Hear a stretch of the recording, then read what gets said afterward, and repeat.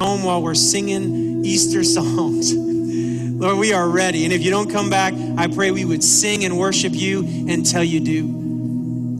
Maranatha, Lord. We choose to worship you, we pray, in the only name that we can, because apart from your name and your blood, we have no right. But we come boldly through the name of Jesus. We come boldly, covered by the blood of Jesus, and we pray it in Jesus' name. Amen. Amen. Let's worship together. Don't hold back.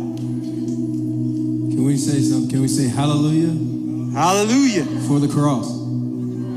Hallelujah. For the stone that was rolled away. Hallelujah for the empty tomb. Hallelujah for my Savior. Can we worship this morning, church? It's not rhetorical. Can we worship this morning, church? Let's worship the Lord.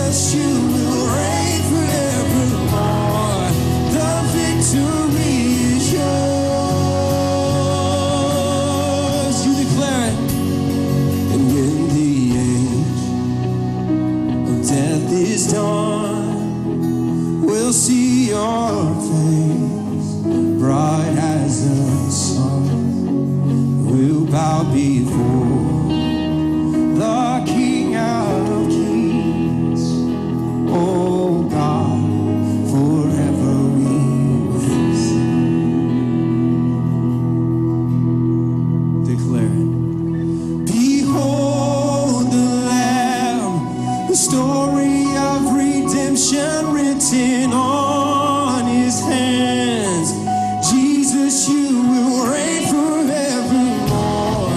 The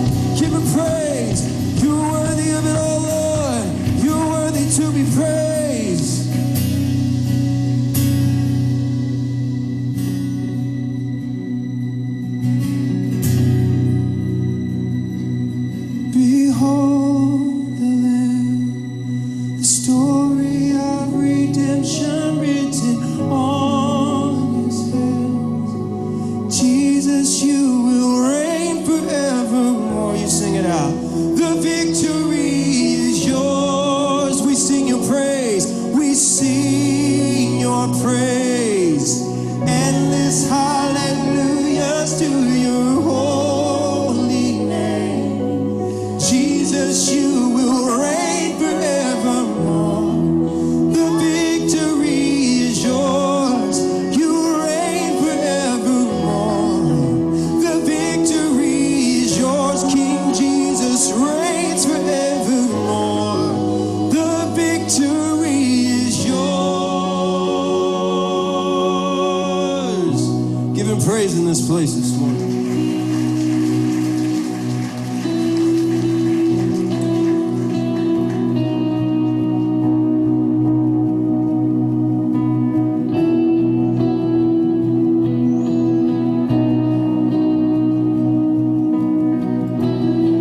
Lead this out. How great the chasm, you sing it, that lay between us. How high the mountain I could not climb. In desperation, I turned to heaven and spoke your name into the night. Then through the darkness, your loving kindness tore through the shadow of my soul. The work is finished, the end is written.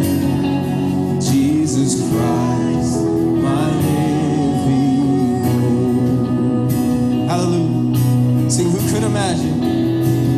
Who could imagine so great a mercy? What heart could fathom such boundless grace?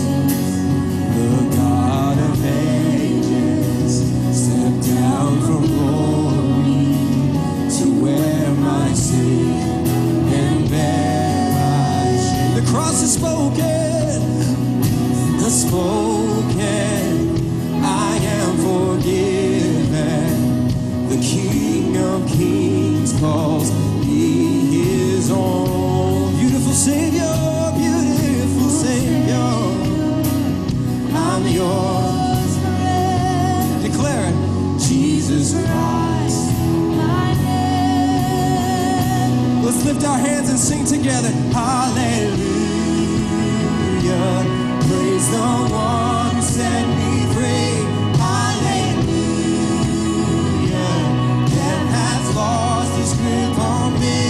You have broken every chain. There's salvation in your name, Jesus Christ, my living hope. Hallelujah. Hallelujah. Praise the one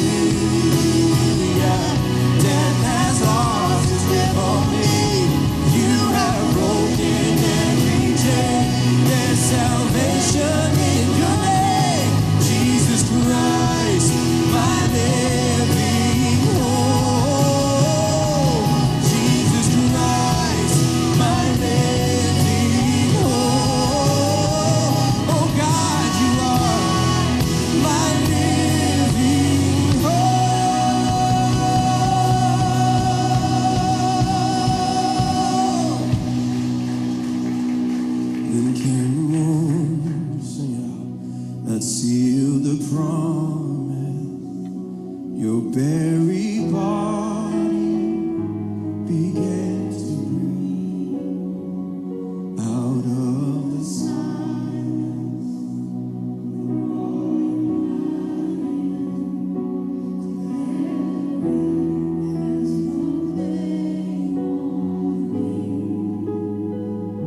Oh, Jesus, yours is the victory. Oh, God, you are my living hope.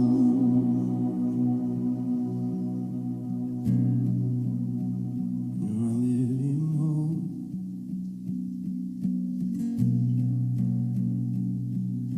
And crucified, laid behind the stone, you lived to die, rejected and alone, like a rose trampled on the ground. You took the fall and thought of me above all. Sing that again. And crucified, laid behind the stone, you lived to die, rejected and alone, like a rose trampled on the ground. You took the fall and thought of me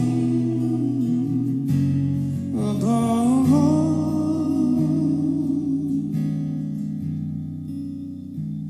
You took the fall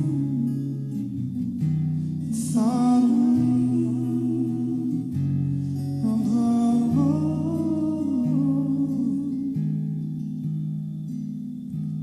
You took the fall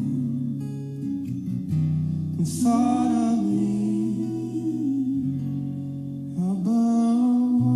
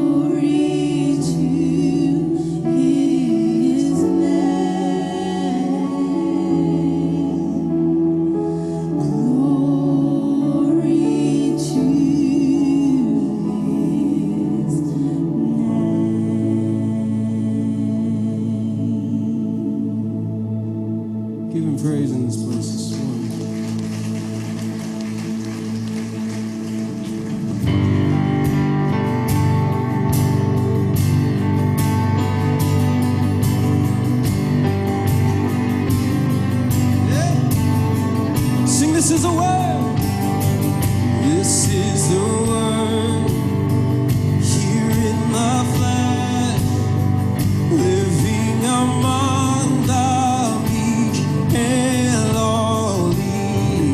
The voice of God is every breath, salvation of the world unfolding. Behold him, lift up your eyes, see the Son of Heaven. Hosanna, Hosanna, pour out your praise, sing the name of Jesus. Yeah. Sing, this is his heart. This is his heart upon the cross, and from his wounds his mercies flowing.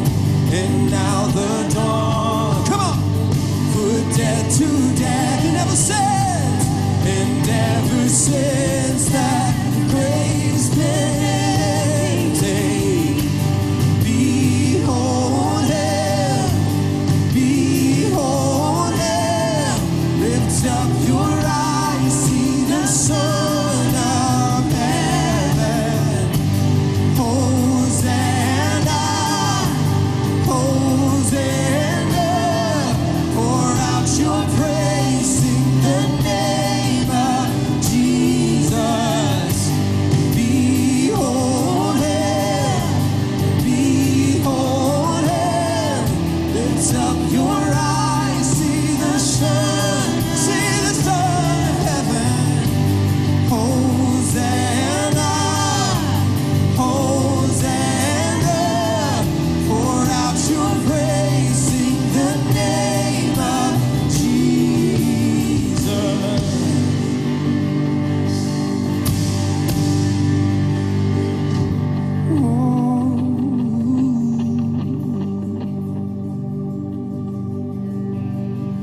This is his home, here in our chest. At every door, the Savior's knocking. Oh, let him in.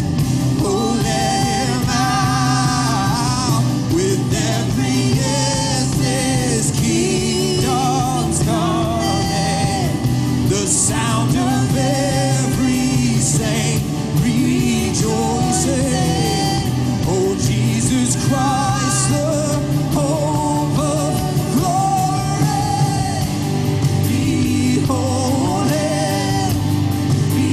Behold him, lift up your eyes, see the Son of Heaven. And Hosanna, Hosanna, pour out your praise, sing the name of Jesus. Behold him, lift up your eyes, see the Son of Heaven. And Hosanna,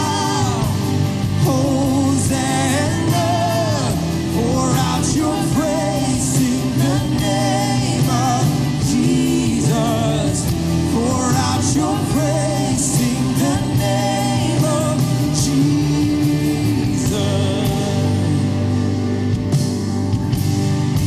How we love to sing your name. Oh, nothing sweeter than the name of. How we love to sing your name and celebrate the life of our Father, Jesus. Let's declare it together. Jesus. Sickness has to bow at the name of Jesus. Depression has to bow at the name of Jesus. Confusion has to bow at the name of Jesus.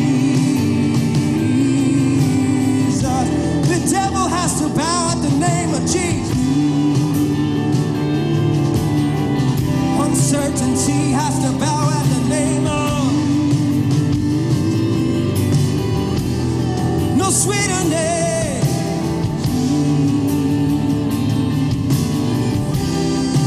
Oh, Jesus. I love to sing your name. Jesus. Yeshua. Jesus. No sweeter name. Jesus.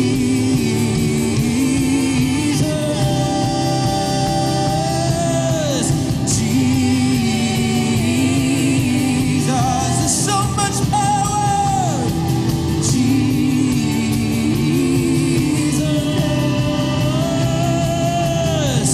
Jesus.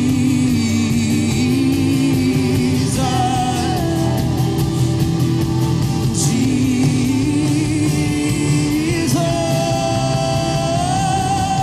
All blessing, dominion, and power forever and ever, and ever, and ever.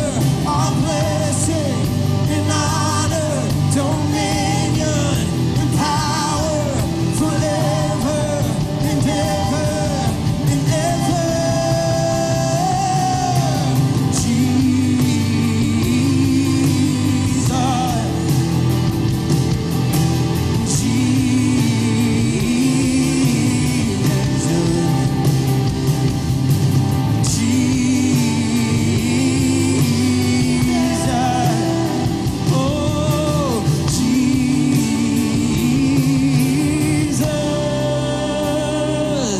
All blessing and honor, dominion and power forever and ever, and ever, and ever. All blessing and honor, dominion and power forever and ever, and ever.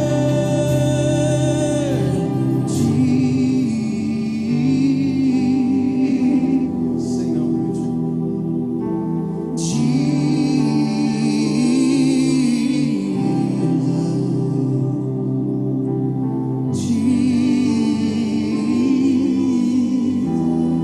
What a beautiful name.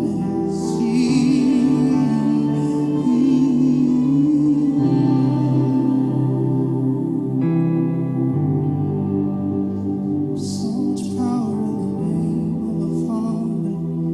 Yeshua, Yeshua.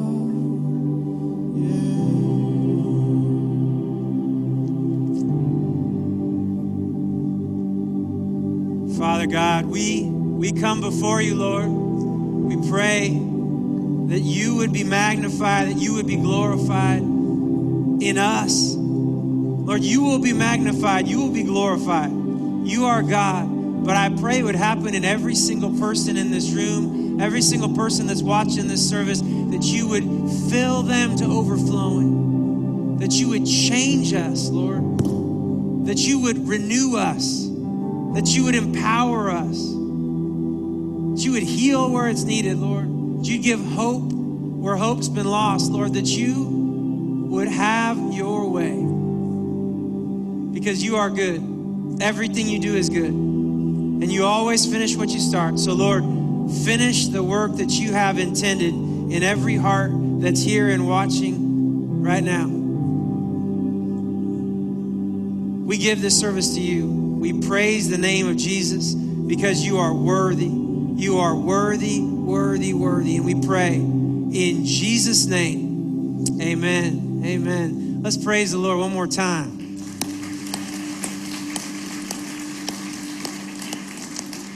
You can have a seat if you're standing up.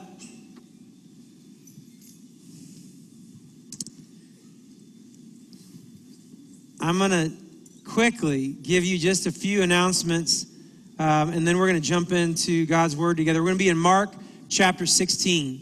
Mark chapter 16. First announcement is for the men. Men, there is a men's retreat And believe it or not, that is next month. So it's coming up. Today is the last day to pay the cheapest price. And I'm all about getting the cheapest price for me and everybody else. So today's the day. Sign up through today. You save about $40, I think, or more. And so we'd love for you to sign up at that price. And you can sign up after that. You just pay a little bit more. So sign up for that. It's a different retreat center than we've ever been before with the men. There are only 2 guys per room. And so you can choose wisely, and you will actually get to sleep. If you want to make sure you sleep, you just have to fork out the extra money. You can get your own room. So no excuses. We want you to come. It's going to be an awesome time in the Word together. Awesome time bonding with other men and growing in our relationship with the Lord. VBS, I'm mentioning it for 2 reasons. It's June 7th through the 10th. Number 1 reason is we want you to bring kids, grandkids, celebrate. We didn't have VBS last year, which was super sad, but we're having it this year, which is super exciting. So we want you to be a part of that. You can sign up to help down at the children's area, down at the end of the hall. If you're watching online, you can sign up online if you're ready to come be a part of that. And the last announcement I'm super excited about because we are going to Israel during Sukkot. In fact, all of Sukkot, all of the Feast of Tabernacles will take place while we're there. If you go on this trip, this is unique, even if you've ever been. We're going to be a part of a parade through the streets of Jerusalem, preaching the gospel to Jewish people. It's incredible. We're going to have a concert at the Dead Sea because it's not always going to be the Dead Sea, right? It's coming back to life. If you've read the whole Bible, it's in there. Trust me, if you haven't, it's in there. It's happening. And wouldn't it be cool if we were hanging out there when Jesus decided to come back? I think it'd be cool. If you don't, what's wrong with you? It's exciting. I can't guarantee he's coming back while we're on the trip. I'm just going to say, can't guarantee that, but I can guarantee he'll show up in a powerful way and speak to you. So those are the announcements. The biggest announcement is this. He is risen. Screaming is good, but the response that we're going to go with for the rest of the service, you can scream with it. It's cool. Is he is risen indeed, right? And some of you know it. You're like, why did that person scream? Because they're excited. That's why they screamed. It's cool too. But let's try it again. He is risen. He is risen indeed. I got a woohoo there too. That's cool. I didn't. Jesus did, but I got to hear it. He hears you. So this is how I make sure you're awake on Easter, is that I say that phrase, and then you say your phrase, and then I know everyone's awake, and it's encouraging that you're still awake. It's encouraging. So I'm going to back up a little bit, and I'm going to ask a question. It's kind of a series of questions in one big old question. I was dwelling on this last year, since last Easter, and I had some thoughts about it, and I processed some things, and I want to ask you this question. Have you ever had the feeling, that sinking feeling, when you've been in the midst of struggle or pain or doubt or fear or confusion, and you look back and you see all this pain in your life, and then you look forward and all you see is more struggle and pain and confusion? I see 2 heads nodding. Anybody else? You've been in that place? Maybe you have. Maybe you got to that place where you thought, I don't know how to move forward, because you looked behind you at all the struggle. You looked to the left, to the right, and then you looked forward and all you saw was a brick wall. And you wondered, how do I get past this? How do I get to this living hope that people always talk about? Because I have some hope, but it's waning. Maybe you've been in that place where hope started to decrease, where it started to wane. I'm going to tell you, I had a few of those moments in the last year where I thought, what's going to happen? How bad is it going to get? I realize some of you, when I say that, have it a lot worse than me in this last year, where you've lost people close to you, where you've struggled through something like losing your job or losing hope just completely in thinking about going forward.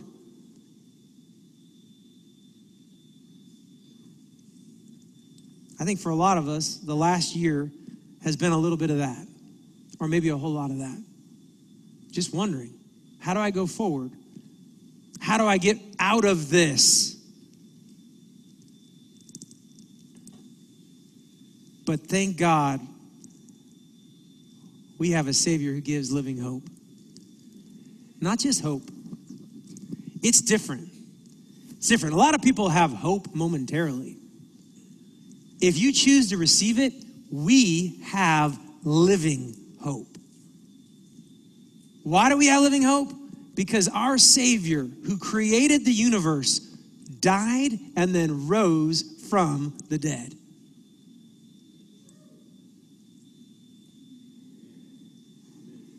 He rose from the dead. I mean, you cheered louder than that if you're a Gonzaga fan last night. Are there any Gonzaga fans in here? There are. There are. I'll share my part of that story in a second. But here's what happened. I was thinking about this struggle that many of us have faced, and I was thinking about feeling just overwhelmed. You know what I thought about when I thought about getting ready for this Easter Sunday morning? I remembered last Easter.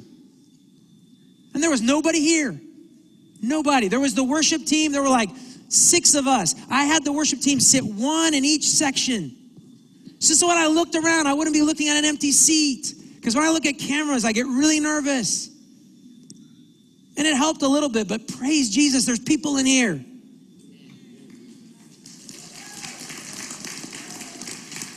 And if you're watching online, I'm glad you're there too. It just helps when there's actually people in here too.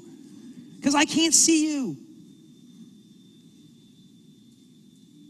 So I started praying, and I got this picture in my mind. It's not my picture, it's God's picture. But we've been studying the book of Exodus. Some of you know that. If you've been watching online, if you've been here, and we've been going through the book of Exodus, and this is the picture I got. I got a picture of the children of Israel leaving bondage in Egypt, leaving set free, and they're so excited, and they're moving forward, and then all of a sudden, they hear this sound that I'm sure made their hearts sink. Because they had left all that bondage, and then they heard the sound of chariots rolling through the desert, chasing them down. That would be like us hearing tanks coming, and we're just walking down the street. You're in trouble. There's no way you're going to overcome Pharaoh's army riding in on chariots. 2 to 3 million former slaves going through the desert, and that's what they hear coming behind them. And they look to the left, and they look to the right, and there's mountains. And then they look forward, and what do they see? They see a massive sea in front of them. But thank God for a Savior who shows up. Because I believe when that pillar of cloud went behind them, it was Jesus Christ himself. You know where he went first? He didn't part the sea first. He went behind them to guard them from behind.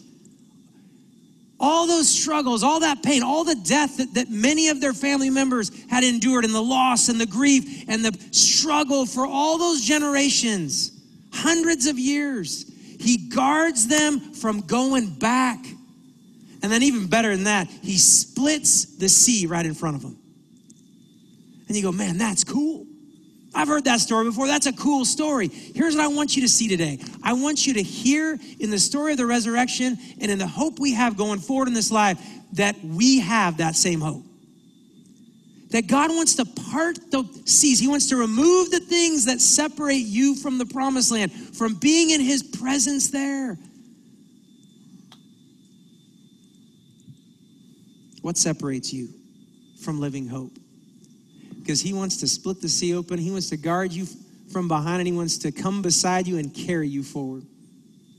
Some of you are like, well, I'm already going forward. Some of you are still stuck, and you're struggling. That's what we're going to talk about, the hope that we have. I gave the title to the message today in Mark 16. I'm just going to read 8 verses here. The stone of separation, because there was a stone that separated those who came from the living hope found in Jesus Christ. Let me read it to you. Mark 16, you can follow along. Now, when the Sabbath was passed, they waited, right? Because they didn't do anything on the Sabbath. So they're waiting. They came as soon as they could. The women, Mary Magdalene, Mary the mother of James, and Salome, brought spices that they might come and anoint him. Very early in the morning, on the first day of the week, that's why we're here on a Sunday, they came to the tomb when the sun had risen. And they said among themselves, watch this, who will roll away the stone from the door of the tomb for us? You would think they would think that out before they got there. But when they looked up, They saw that the stone had been rolled away, for it was very large. I encourage you to underline that if it's not underlined already in your Bible. And entering the tomb, they saw a young man clothed in a long white robe. It's an angel sitting on the right side, and they were alarmed. Angels have that effect. I long to be around angels, but I'm thinking this side of heaven, it's scary because everyone's scared. They're just impressive beings. That's what I'm thinking. But he said to them, do not be alarmed. You seek Jesus of Nazareth who was crucified. He is risen. Even when angels say it, you respond the same way. I hope more so if an angel shows up and tells you, he is not here. See the place where they laid him. But go tell his disciples and Peter. I love that. I have it highlighted in my Bible, just that part, and Peter. Go tell the disciples and Peter. That's not a mistake.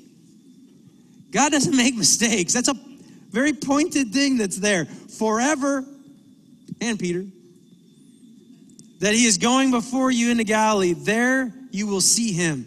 I love this line too. I need to underline this. I don't know why it's not underlined in this Bible. As he said to you. He always does what he says. He already told them this. But a stone had separated. Death had separated them from living hope. So they went out quickly and fled from the tomb, and they trembled and were amazed, and they said nothing to anyone, for they were afraid. These women were determined. They went anyway. They were the last ones to see Jesus alive. They were there at the cross. They were determined. They went anyway. What do we mean anyway? They went anyway, even not knowing how they're going to get in. They went anyway, even knowing he was dead. They went anyway, even though there was risk involved, possibly imprisonment, possibly death. There were soldiers there guarding this tomb. It was a big deal for them to go. They took a big risk. They had seen the mocking and the scourging and the crucifixion. Jesus crying out, my God, why have you forsaken me? It is finished. The spear going in his side, him being laid down in a tomb. They had seen all of it. And yet they went anyway. Why did they go? Not rhetorical. Why did they go? I got a couple different answers. I don't think they did get living hope. I don't think they went with hope of a risen Savior. I don't. I think they went to perform a duty, to put oil and spices. It says that part here. And I think they went to do that because they loved Jesus so much. Even though he was dead, they wanted to honor him, even if it would be at risk of their lives. So they went anyway. They expected to find a dead body. If they thought he was going to be risen from the dead, they wouldn't have taken spices and oil. They brought spices and oil because they were going to embalm, cover him, so that the decay would be delayed, so that the smell would be diminished, so they could honor him because they loved him. Let me ask you a question. I know it doesn't apply directly, but indirectly it does. Do you love him enough to pursue him even in the biggest struggles of your life? To go anyway, to pursue him anyway. They went anyway. You don't expect living people in places where dead people are laid. I worked in a morgue. I didn't work specifically in the morgue, but I went into the morgue many times. I worked in a hospital, a couple jobs, taking bodies there, going to move bodies, helping them to load up bodies or whatever. Let me tell you something. I did not expect to find anyone living when I went alone down there. But I will tell you, and I've said it before, there's always this little bit of concern if you do. And I think God placed that in us because what it is hope beyond death. I think it's been placed in us by him. Now, I've got a story that I'll share another time. I'm going to go back to this story. They come here not expecting a risen Lord, but they go anyway. They are discouraged. They've lost hope, and yet they're being faithful. You have to be faithful even when you don't see it, when you don't know, but you know him. Reminds me of my favorite story that Max Lucado, or Lucado, I don't know the correct pronunciation, but Max Lucado tells this story of Chippy the parakeet. Have you heard it? It's worth hearing. Let me read it to you. Chippy the parakeet never saw it coming. It's a true story, by the way. One minute he was peacefully perched inside his bird cage, and the next he was sucked in, washed up, and blown over. His problems began when Chippy's owner decided to vacuum out his bird cage. She stuck the attachment inside the cage, and about that time the telephone rang, and she looked away and being distracted. Whoosh. When she turned back, Chippy was gone. She immediately hung up the telephone and looked inside the vacuum bag, and there was Chippy. Sure enough, there he was, alive but stunned. Since he was covered with dirt and debris, she grabbed him and she raced down the hallway to the bathroom, where she stuck him under cold water in the sink for about 3 minutes. Until she realized he was shivering and soaked, still shocked and stunned. So she did what any compassionate bird owner would do. She grabbed the hairdryer. She blasted him with the hot air. Poor Chippy never knew what hit him. Several days later, the reporter who covered the story called to see how Chippy's recovery was coming along. The owner said, well, Chippy doesn't sing much anymore. He just sits there and stares. There's way too many Chippies in the last year. Just staring like into the wall and thinking, what do we do? We've been sucked up, washed over, and blown away.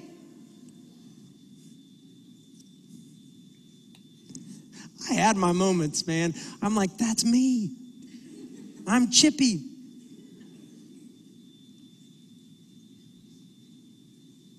Keep on seeking him. Keep on pursuing him. Because let me guarantee you this. If you keep on pursuing Jesus, you'll always find the same thing. Life. Life. Living hope. Living hope.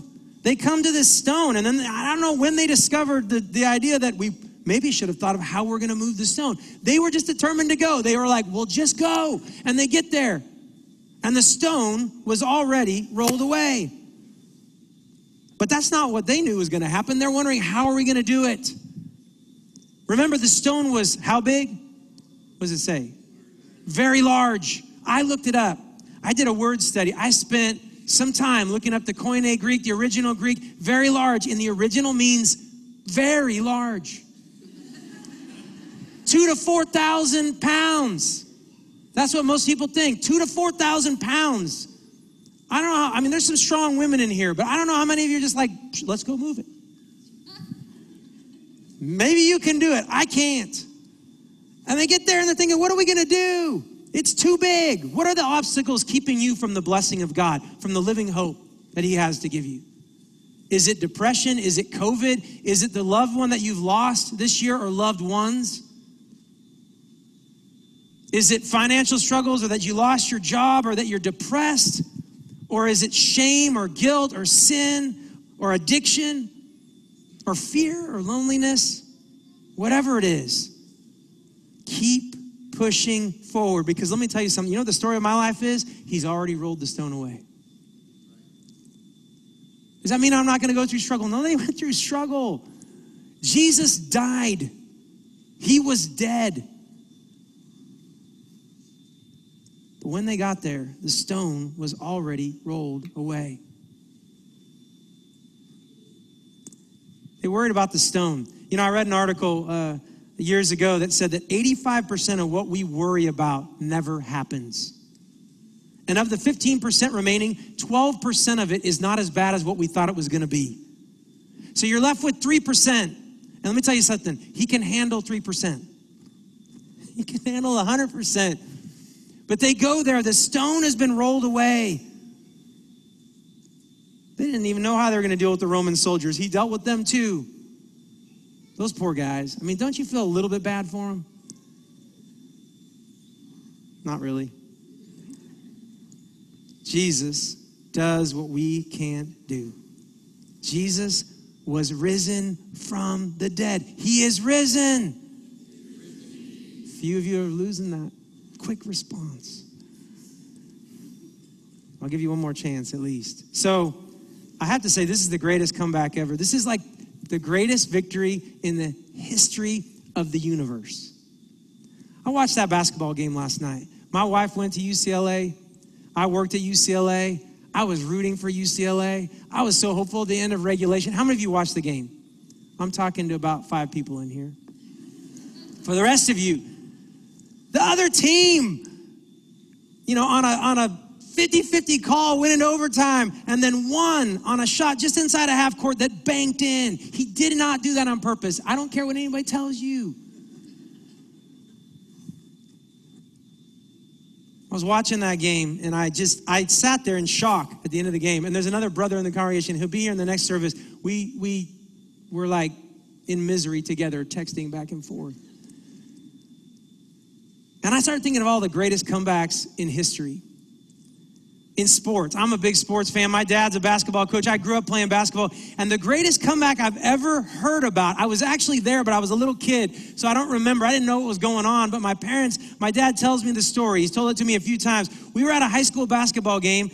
The church that I went to when I was a little kid had a gym, a really nice gym, so they would rent it. High school teams would rent it for tournaments and things. And it had a locker room underneath in the basement below the gym. It was pretty cool. And we went to a game, and my dad tells me this story. One team came all the way back to be within 1 point. But at the very end of the game, they just weren't able to do it. And right as the buzzer was about to sound, the coach on the team that won by 1 point was chewing out the refs. He just laying into them, even though they were about to win. The time was expiring. The horn sounded, the game was over, they had won, and he just kept on chewing the refs out. And the ref just stared at him and went like this. You know what they did? My dad was at the game. I was there too, but I was this little kid. They went down into the locker room to get a player from the team that lost to come back and shoot 4 free throws. They were down by 1 point. I don't know how many he made. I got to get that part from my dad, but more than one. Let me tell you something. Jesus didn't just come up from the locker room. He was dead. I wish, and maybe someday there'll be a replay in heaven. I don't know. I wish we could see Satan's face. Because let me tell you something. As my dad tells the story, that coach's face took 2 technicals. Satan doesn't just take technicals. He took one to the teeth. He was overcome. He thought he had the victory, and it was stripped away by Jesus Christ. Amen. And we live in that victory.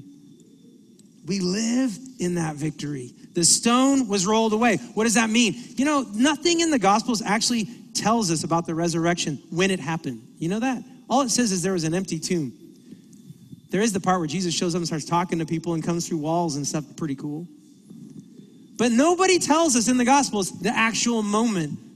They all show up there, and you know what the greatest evidence was initially? Nothing. The fact that there was nothing in the tomb.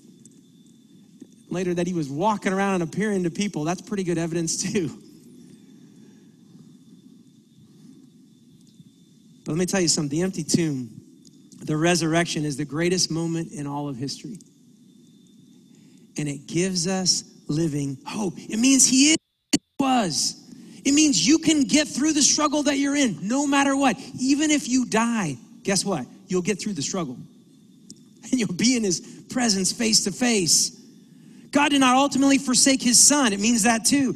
He was forsaken when he became sin, but here, raised to life, taking his life back. Sin and death are conquered. It means that too. Is that pretty good news for you?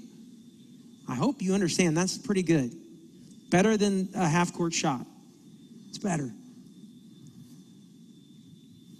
The stone that separated you from living hope has been removed. Amen? I don't know what that is for you. but let it be removed.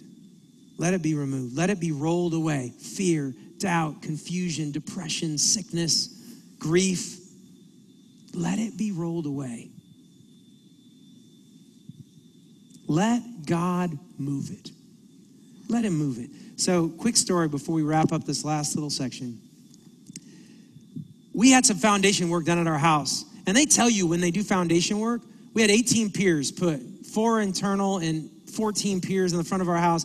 It was a pain, but we had to do it, and it was a big problem. And so they went in there, and they tell you, when we're done, we're going to put the bushes back. So I asked the guy, are they going to live? And he said, it could happen. They put them back. They didn't even bury the roots. Like, dude just laid them against a tree in the middle of the summer and then threw them back there, and they were dead. They were dead when he put them back, and they stayed dead. So we went to go re-landscape the whole front of our house. Let's spend some more money. Woo! I hate spending money. I'm cheap. My wife goes and buys some plants. We get some plants at Lowe's or wherever we went. I don't remember where she went. We picked out some plants. I think she did most of it. Oh, it was at Covington's. She went to Covington's. We picked out the plants, and she buys the plants, and then she goes, I want to buy 2 more plants. She calls me on the phone. I want to buy 2 more. And I'm like, okay, buy 2 more. And then it hit me. I'm like, how much do they cost? And she said, well, they're kind of expensive, but they're beautiful, and they're going to finish it out, and they'll bring, symmetry. And, she had this whole thing. And I'm like, some of the people know me, people who work here know me. I'm cheap. You can call it other things, but I'm cheap. And frugal, whatever you want to call it, I'm okay with it. I'm cheap. But here's the thing. She goes, it's going to cost, and I don't remember how much. I just knew it was not tens. It was hundreds of dollars for each plant. These are plants. They're not going to heaven. And so we get the plants, and I said yes. And I was so happy, and they looked awesome. And there they were. And then we get this winter storm. And I covered them. I covered them with bags. I covered them with mattress pads. I covered them with sheets, layers and layers. And I'm like, this is hundreds of dollars right here. I have to protect it. And I covered them. And then 7 days later, not 3, but 7 days later, I pulled them off, and they were dead. They were dead. And I was angry. I really was. I was sad. I was angry. And I said to my wife, what are we going to do? I said, let's dig them up and throw them out now, because I don't like dead things hanging around. And she said, no, wait. I'm like, for what? They're dead. Every leaf is dead. The whole thing looks dead to me. And she said, wait. And I go out there about a week ago, and it was alive. Both of them. They're alive. I should have taken a picture. I'm going to bring a picture. They're alive. They once were dead, but now they're alive. And I didn't waste hundreds of dollars. I want you to do something on your way home. Look at every plant that looked dead that came back to life. And if you had Indian hawthorns, they're dead. They're like unsaved people who just said no, no, no, no, no. I saw a guy buying 50 Indian hawthorns at Lowe's yesterday.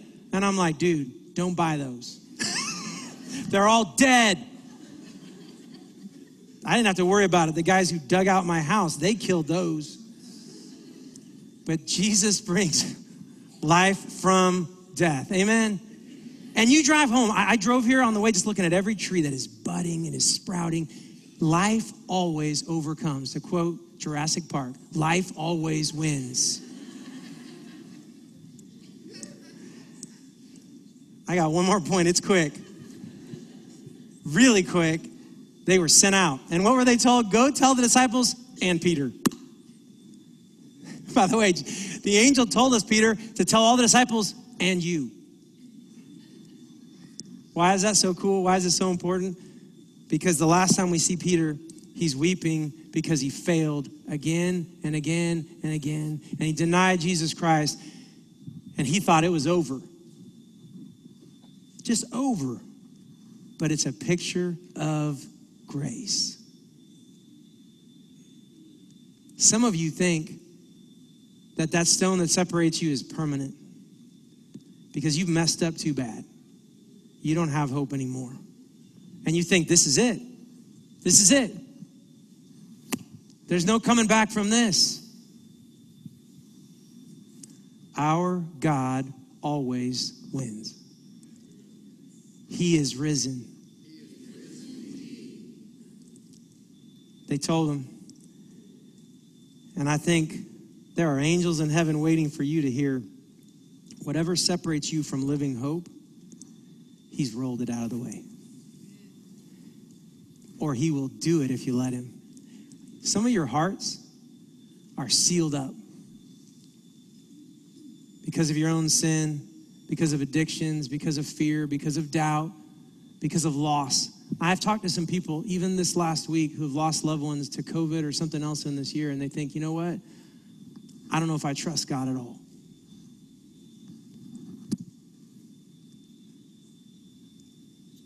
Pray, I won't even give you his name, but pray for a gentleman that told me that. I said, I want to share hope with you. And he said, I don't trust him. He is trustworthy. If anyone can bring hope in the midst of death, it's the one who died and rose again. What's your stone? What separates you? Let him roll it away. Because that empty tomb wasn't just an empty tomb, it was a launch pad for Jesus to go out and bring living hope. Amen? If you're able to stand, I'm going to have you stand. I got one more story. I'm weird. Stories flashed through my mind when I was driving here. I wrote it down in my notes.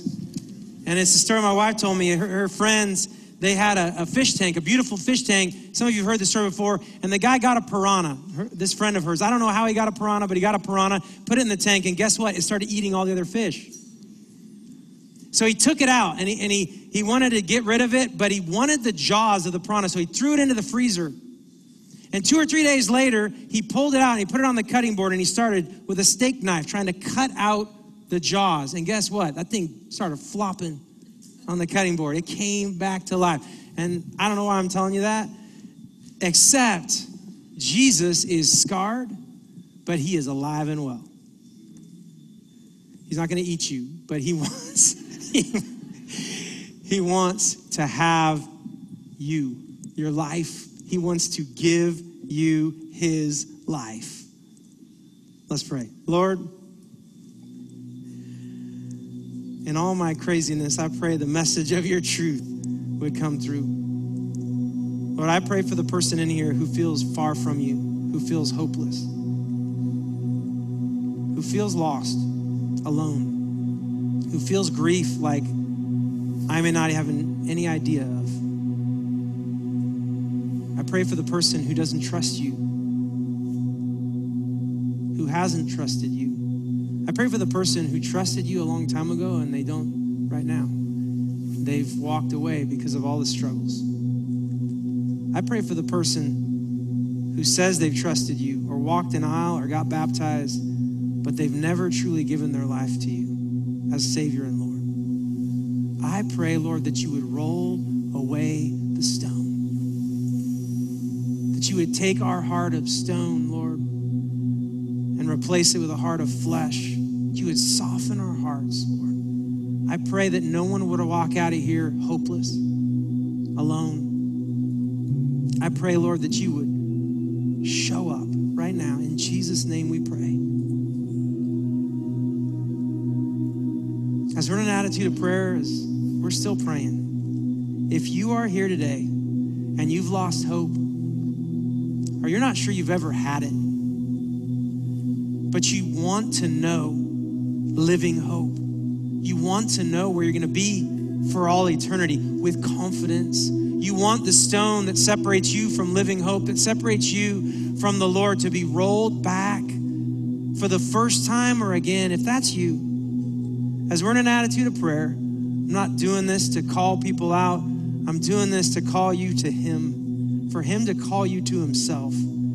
As we're in an attitude of prayer, if that's you, I'm just going to do this quickly. I'm not going to call you up here, but I want to know to pray for you. So if that's you, as heads are bowed, if you will just quickly, I'm going to scan through the room. If you'll look up at me and just say, I want to have that hope. Yeah. Yeah. Anybody else? Make sure you look up till I see you, or yeah. Anybody else? I see somebody, I think, back there. Yeah, anybody else before I'm going to scan back through.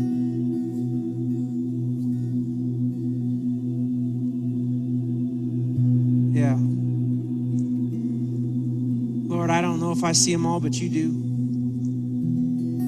And Lord, the few that I saw, I pray, Lord, you would rush in like a mighty wind and fill them with hope. Lord, roll back the stones in the hearts of those who have not yet trusted you, that maybe didn't look up. Lord, those that have trusted you at some point, but Lord, we are like Chippy today, just staring, wondering. Lord, I pray that that living hope would invade our souls, our spirits, our hearts, and fill us with joy. Lord, restore unto every single person in here the joy of their salvation, or bring it for the first time. Lord Jesus, I pray you would minister to those who looked up, those that I saw and those that I didn't, those who didn't look up at all, but right now their hearts are lifted to you and they know they need to make a decision to let you roll away that stone, that it would be the disciples and Matt, the disciples and put your name in there, that got living hope. Draw us back to you, Lord. I pray today would be the best Resurrection Sunday we've ever experienced, because your living hope overwhelms COVID. It overwhelms loss. It overwhelms even our grief, because where, O death, is your sting? Where, O sin, is your victory, Lord? Where is the sting of death? Where is the victory of sin? It's gone. Jesus Christ, we come to you, and I pray for those that you are stirring right now to truly pursue you anyways, and see that the stone has been moved away, that you've given them living hope. We pray it all in Jesus' name. Amen.